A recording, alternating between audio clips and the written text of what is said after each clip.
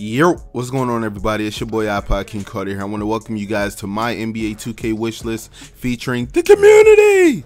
Nah, man, so basically what we're doing today is, guys, I put a tweet out over Twitter. If you're not following me on Twitter, you're missing out on some great stuff, man. I'm making a bunch of people a part of this video. They have a couple things that they want from 2K, and I have some of the same things that I would like for 2K to do to make the game better in the coming years. So what we're going to be doing is we're going to be grabbing tweets from a tweet that I posted a few days ago, and I'm basically going to be talking about those things, going over what I think should come from those tweets, or if I'm on the same exact page as some of these people on Twitter. But let's hop into it, man. Make sure you guys like the video and make sure you share it at the end. Alright, so Fuse Gaming is looking for the incorporation of skilled workouts, including cone drills, more defensive drills, suicides, etc. So what he really wants is a real NBA basketball field to practice, because if anybody has ever visited a team practice, they don't do most of the stuff that we do in 2K. The weight room and all that may be true, but when you're doing the drills for 2K, like when they tell you, oh, run up and down the court 1v3 or 3v1 or 3-on-3, like, they're not doing any of that. These dudes are running suicides, they're working on their dribbles, they're working on their free throws, working on their shots. A person might shoot like 100 3-pointers in a practice, you know, if he's not a pure shooter. A pure shooter might shoot 500 to 1,000 in a practice. So I know for a fact that 2K definitely has to work on practice mode, and defensive drills are definitely something that we need, because a lot of people don't know how to play defense, bruh. I'm tired of people playing off-ball defense and getting cooked in my part, but I do like cooking them though. Okay, so Ivan here wants to fix the dribble into charge animation lockup when you have a clear open lane. There's no way Isaiah Thomas should be able to push LeBron back. Now what he's saying is, when you're driving to the rack, right, and a player just comes over to help out on defense, it's no reason that that player is able to be able to stop you in your tracks. But what 2K actually did was add that in there, so if you do keep pushing the ball like that, you're going to catch a charge animation. So I'm guessing that that's the way that 2K has that. Okay, well, if a person is a good defender slash flopper against a person that's just trying to bully their way to the rack, that person playing defense has a chance to play some good defense. So I don't know if 2K is going to actually take that out. I would like to not see that so much, because we see that all the time, man. You know, you'll have a clear lane and the dude just come out of left field, stop you right in your tracks, and you don't want to keep going because you know you're going to charge him. The only time that actually works in your favor is when you're at my park, because there is no offensive foul animations for charging. Alright, so Goosey wants to know, if you get a shoe deal, you should get a home, away, all-star, and playoff shoe with commercials introducing them. Now, as far as we know, in the real NBA, players do this all the time. LeBron James, Steph Curry, like, these guys create shoes all year round. It may be one of their shoes that they're gonna have out for a couple months to a year, but they do have different varieties of those shoes, different colorways, different style setups. They may have some writing on them. There's many different things that these NBA players do to create shoes. Now, I would love that. I would love to be able to change into a colorway shoe, but our only way to do that without, you know, hurting anything is to create a shoe and then wear that. That's the only way that we can do it. You have to manipulate the colors yourself. 2K is not going to do it for you. Big thing here, man. Anton King wants to know, can we please invite non-players to your Mycourt?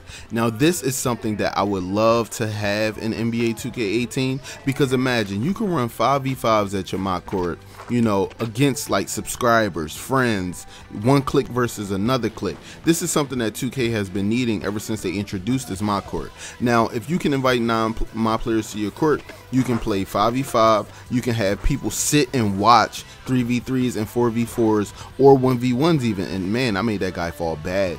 But that's something that you can do, man. Please let us invite more players to my court. So Coco wants to know, can we please bring Reggie Miller and Chris Webber into the game? Now, this is something that I have been talking about for years. NBA players just don't want to be in an NBA video game, or some players want a buku amount of money to use their likeness in a game, or NBA 2K just doesn't want to reach out to these guys because they know from past video games that have come out, these players have not been in those games. So I would love to see Reggie Miller and Chris Webber in the game, as well as some other players. Like, does anybody remember when 2K was trying to get Charles Barkley and Scottie Pippen in their game, and it was taking a long time to get those guys in the game, that's what you have to deal with, man. You have to deal with those legal things, man. So I would love to see it, though. I would definitely love to see it. All right, so Black Velli wants to know how you interact with media and players affect endorsements and fans, etc. Now, I could see that with media, because if you answer in an angry tone or sarcastic or something like that, or you blow it off or whatever the case may be, that should affect the way that endorsements and fans relate to you. But I believe that 2K should take it back to the basics. They should have 4 ways you can answer a question: polite, sarcastic, angry, or just blow it off, like don't even answer at all. And whatever you say during that interview, then that should just go into how the fans treat you, or however players interact with you to give you things like, or how endorsement deals come, like, oh, we don't want to be endorsed by somebody that is not good with the media or whatever the case may be. Because 2K, all you do is you just play the game and endorsements come. Endorsements only happen because of a certain way you play the game, not how you answer off the court. Alright, so Moselle wants to know a real post-game show, highlights and scores from other games. Now, I remember back a few years ago in 2K, they had a nice little post-game or a time ticker of what the scores were in other games throughout the season, but this year it's like 2K just took it all the way out. The NBA does not matter to you in the other games that you play. All it is about the game that you play. I would love a real post-game where they talk about around the league, opposed to just what you've done, because remember, when you come out of that game, other scores are already tallied, other stats are already tallied. So why can't 2K use that information to build a real post-game show about around the league? What if the Orlando Magic that I was on this year in my career was about to be in first seed, and they were able to talk about that because the first seed team actually lost and we're closing in on about, 1 to 2 games back or something like that? That would be a dope thing to add to the game. This is a big thing right here by Raw KME: custom jump shots without having to jump through those dumb behind connection hoops. Man, connections, man, they make the game a little crazy because you don't know what's going to happen throughout these connections. You don't know what a teammate may give you. You don't know what another basketball player will give you, your GM, the owner. You don't know what they're going to give you. So why not just make a custom jump shot creator from as soon as you come into Mycareer? It is called Mycareer, right? Isn't it your choice on what you want to have equipped to your player? It's no reason that we shouldn't have custom jump shots as soon as we get into the game. Nobody wants to use random jump shots all the time. Nobody wants to use NBA player jump shots all the time. We want to use what works for us. Give us that option. The biggest elephant in the room: Mycareer Online. Now, I'm going to tell you why it's a great option and a terrible option. If you go into Mycareer Online, you will have the opportunity to use your My Player up against your friends, family, viewers, subscribers, anybody, right? But the takeaway from that is we have to badge hunt in order to make our players better. And in order to have Mycareer Online, I would not want to use that Mycareer Online player in the Mypart, in the Pro-Am, because I won't be focusing on that player, because that player will never be as fully developed as a person that you play with all the time, because you're only playing your friends. Every other game that you're doing in that season is getting simulated. Nobody's going to play against the Milwaukee Bucks if somebody that is one of your friends isn't on that team. That's just how like online franchises and stuff go. People sim games all the time. People advance weeks because players may have been missing and don't play their games. It's a great idea, but it has its drawback.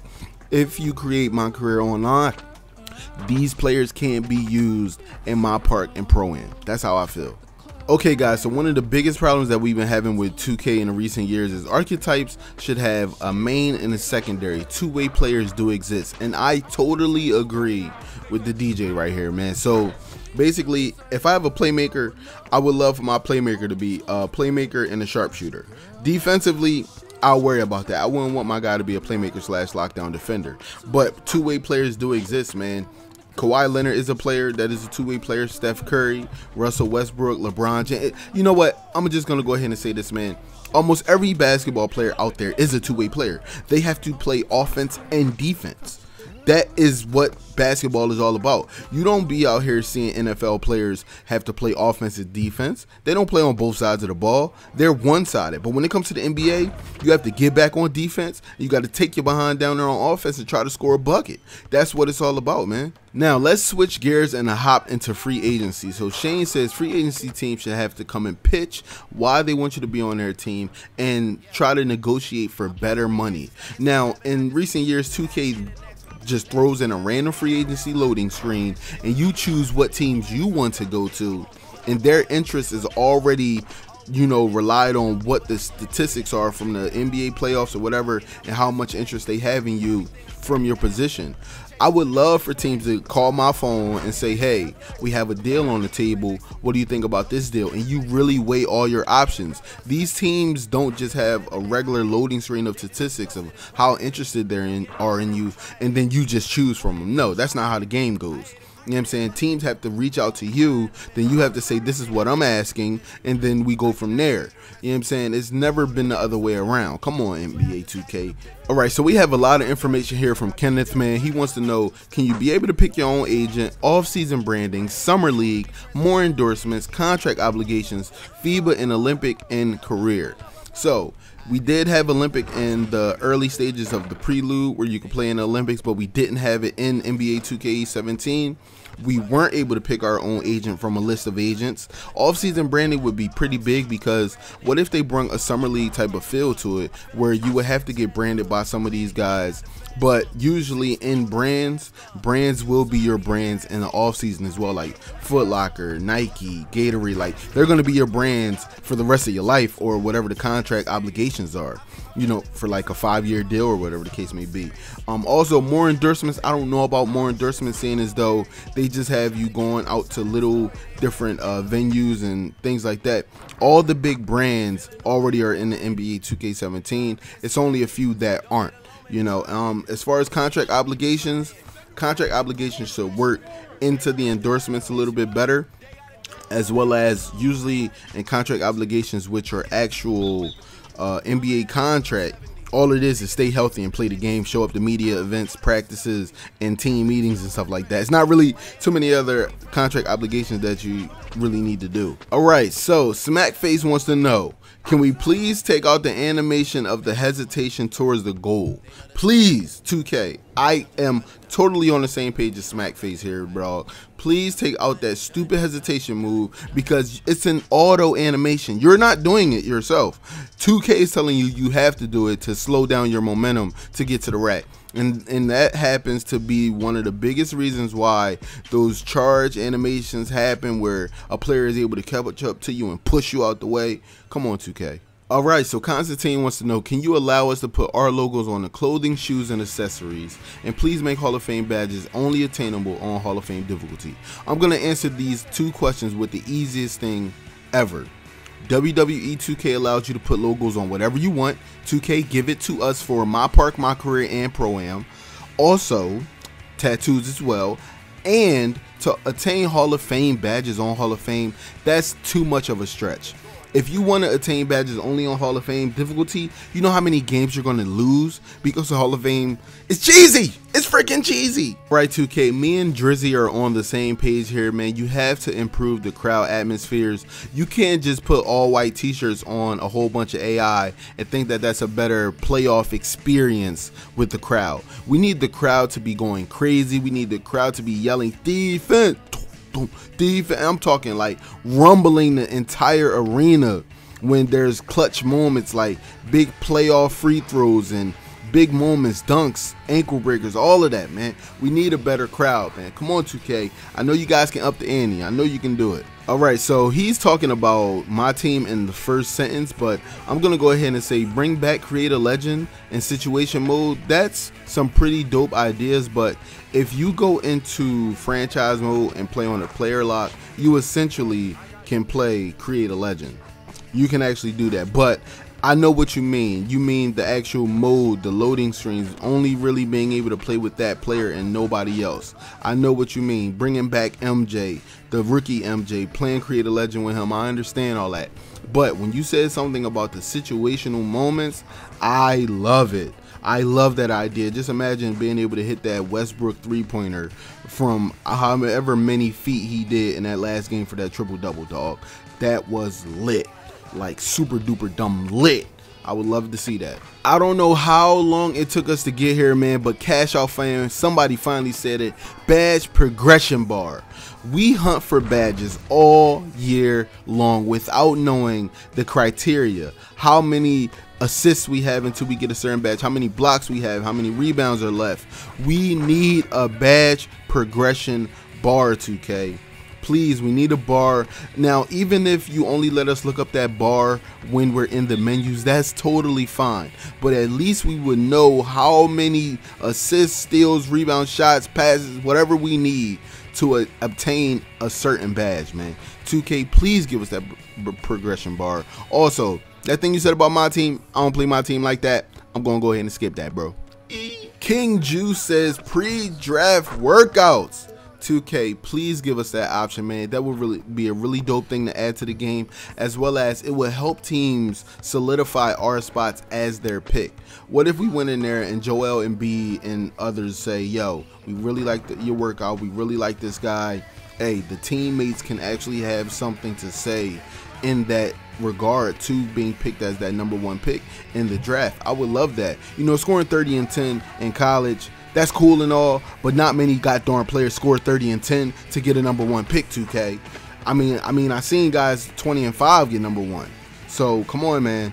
You gotta give a take, man. Pre-draft workouts, let's make it happen. Okay, so Pretty Loves Pink says design your own clothes in my part and new haircuts. Since we already went over clothing, I would love to see better haircuts in 2K, but how about a custom barber in 2K to actually do whatever you want? Mix and match different hairstyles that you guys have, different designs, different colors, like fade. Like, what if a person wants a fade on one side and they don't want the other side faded, they want like a little Gumby or a mohawk on the other? Like, what if a person wants cornrows on one side and a shaved head on the other side? What if a person wants like long, lustrous hair on one side of their head and then the other side be faded with a line? Like, it's many different crazy things that people would love to do, and it would make the community better as far as looking at those type of videos where people can just mess up their My Player all the way or be one of the freshest My Players out there with the cuts.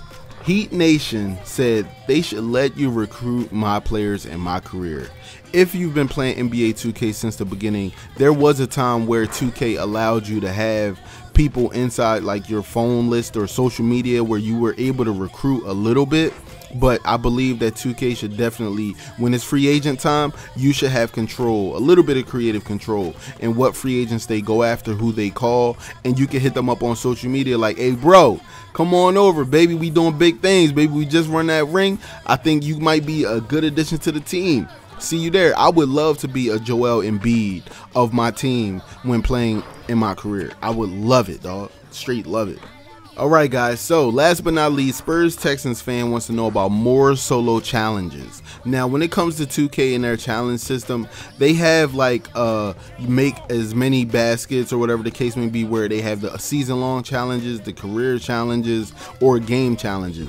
Now I would love for 2K to say, okay, what if you go in this game, you get 5 assists within the first quarter, you get an extra little bit of VC.